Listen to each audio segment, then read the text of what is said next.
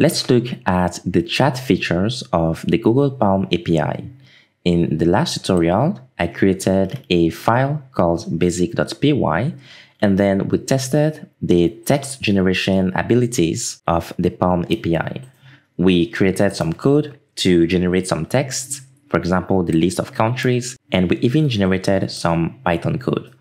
I showed you how to process the response and how to understand what it contains by using the correct attributes. In this video, we're going to look at the chat feature. I have a file called chat.py, and the first thing is to import the Google Generative AI package. Then you need to import the OS library in Python because we need to access the API key as an environment variable. So again, you're going to write PaLM, and then you use the configure methods, and you pass your API key to this parameter.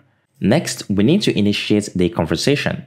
So I'm going to write palm.chats, and this chat method accepts a string of text that we can pass to this messages parameter. This is what we are passing as a string to this chat method, and it's going to generate a response, which I'm going to store inside of this variable called response. If I try to print the response, I'm going to get a lot of contents. And that's what it looks like. I'm going to drag this up so that you can see better. It says chat response, and it contains a lot of values. First, it shows us which model we are using. So we are using the model called ChatBison001. And then we don't have any context for now, but in future videos, I'm going to show you how you can specify a context. We have no examples, but for messages here, we have an object like a JSON object, and it says author, and the ID here is 0, and the content is high. So this corresponds to what we passed here. So the first author value is our own value. Then when we get a response, the author switches to 1 and the content is high. How can I help you today? For the temperature, it sets to none. And for candidates, you see that the data is similar to messages. We'll get to that in future videos. And we don't have any filters for now. If I want to get the response from this API and ignore all the extraneous data, I can come here and say response.last. And this will give me the last output of the API as the string response. So let me clear this. My terminal is empty. So I'm going to run this file again. And now I get the clean response. It says, hi, how can I help you today? So now I can update the value for my response by providing a reply and storing it back into my response variable. So here I'm saying response, which is the chat response that we got. And I'm calling the reply method on that object there. Now I'm going to ask, what's the time in Sydney? This is going to give me an output, which I can print again in my terminal. So to do this, I can use response.last one more time. So I'm going to paste it here and run my file, and let's see what we get. So we get the two responses. Here, at first, our last message was the first reply from the API. And then when we printed again the last response, we got the last response from the API. The time in Sydney is currently 10:24 a.m. We can also decide to print the entire conversation as a small history of our chat contents. And for this, I'm going to comment out my print statements here.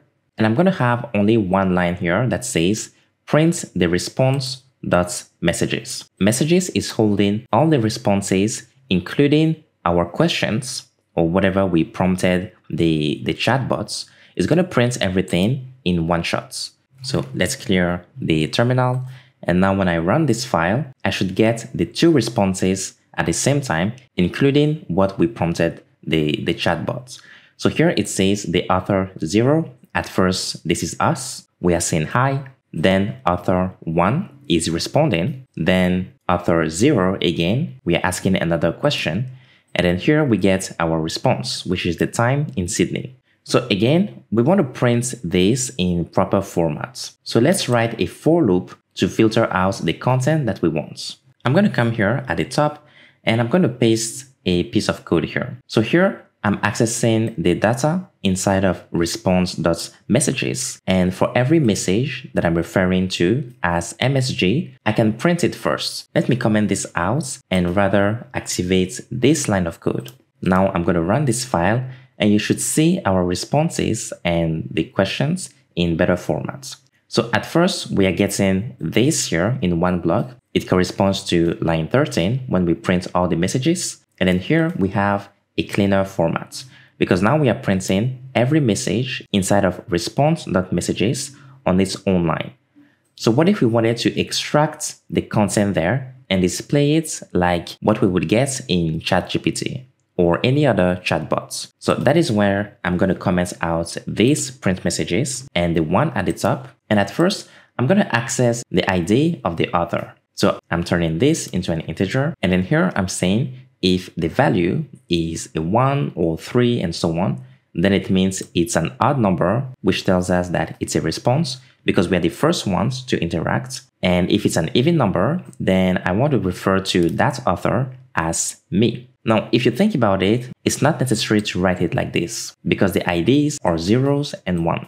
So this here assumes that we have many authors. In this tutorial, we are not having a conversation in group with multiple authors. So instead of saying if the number is an odd number, I can say if num is 1, then I want to refer to that author as the API.